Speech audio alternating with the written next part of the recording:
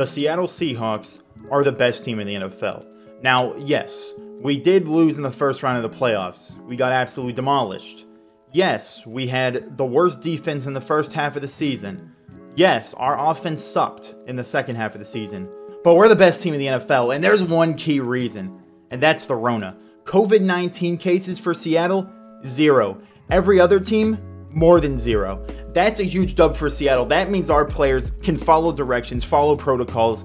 That means that we're a well-coached team. I mean, best team in the NFL. We may not have played like the best team, but we definitely acted like the best team. The coronavirus was no doubt a huge thing in this NFL season, and I mean, there are a lot of teams that were affected by it very heavily. We had the Broncos, who literally didn't have a quarterback for a whole week, and they had to play a wide receiver that they picked up off their practice squad to play quarterback because he played quarterback for like a year in college.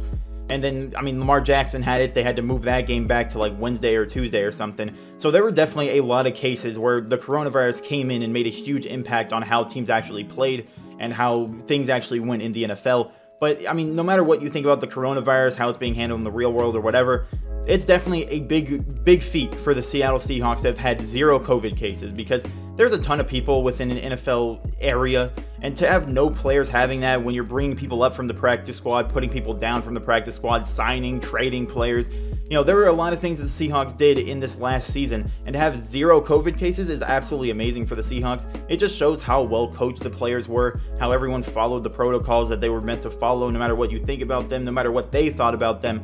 They followed them, they did what they had to do, they basically did what their job asked them to, and they did it really well. They did it better than everyone else in the entire NFL, and no matter how poorly we played, no matter how much pain we experienced throughout the season, we have this one thing to say, that we are better than every other team in the NFL in terms of following directions. Now, yes, the Seahawks definitely had some players that didn't follow directions completely, but that wasn't about the coronavirus. There was Kemah Silverand, who was a rookie corner on the practice squad, I believe. He tried to bring a woman into the training camp by dressing her up in practice uniforms. I don't know what he thought was going to come out of that, because women don't play in the NFL, but he tried his best. He got cut very quickly after that happened.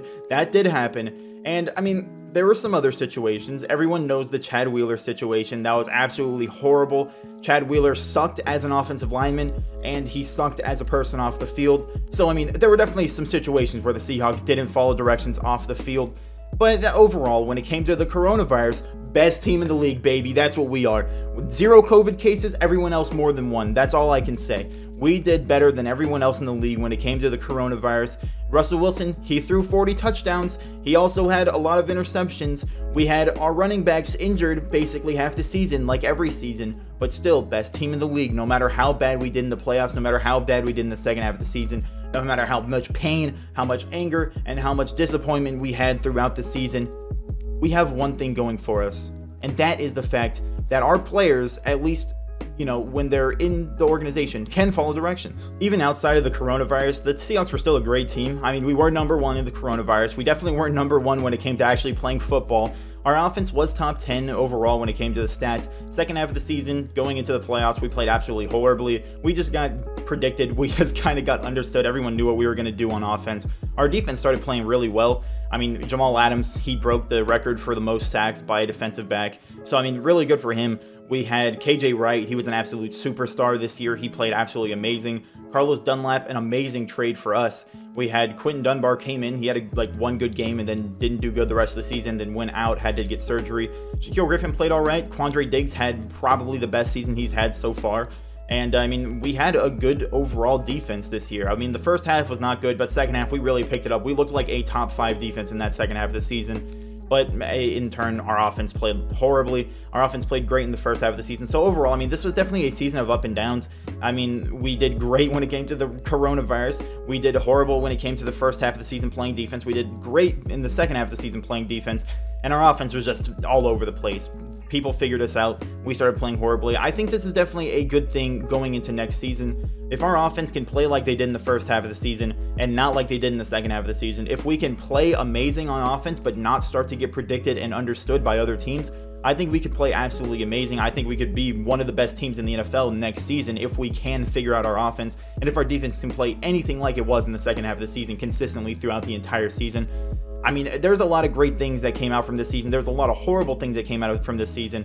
But hopefully going into next season, we can fix the bad things and build on the great things that happened. Hopefully our players can still follow directions, be good people, unlike Chad Wheeler. Hopefully we can just go into next season, have no issues on and off the field, and maybe be one of the best teams in the league. But right now, the Seahawks obviously didn't make it to the Super Bowl, so they aren't the best team in the league when it comes to playing football. But Rona, we did the best. Number one, that's what we are. But, I mean, for the Super Bowl, might as well just quickly predict it. I think the Chiefs are going to win. I would like to see the Bucs win just because the Chiefs are obviously going to win like 5 more championships. I'd like to at least get 1 year off from them being an absolute dynasty.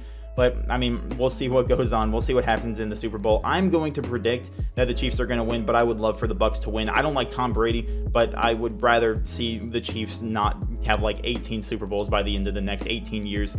So we'll see what happens in that. But overall, Seahawks are the best team in the entire NFL when it comes to not getting the Rona. That is a great accomplishment. No matter how bad we did in the NFL season when it came to playing football, we did great at not getting the Rona. But that's going to do it for this video. Let me know down below in the comments what you thought about the Seahawks having 0 coronavirus cases, unlike every single other team who actually had 1 or more. That's absolutely amazing for us in my opinion. But let me know down below in the comments what you thought. Leave a like if you enjoyed and subscribe if you're new. And with that, I'd like to thank you for watching. Have a great day.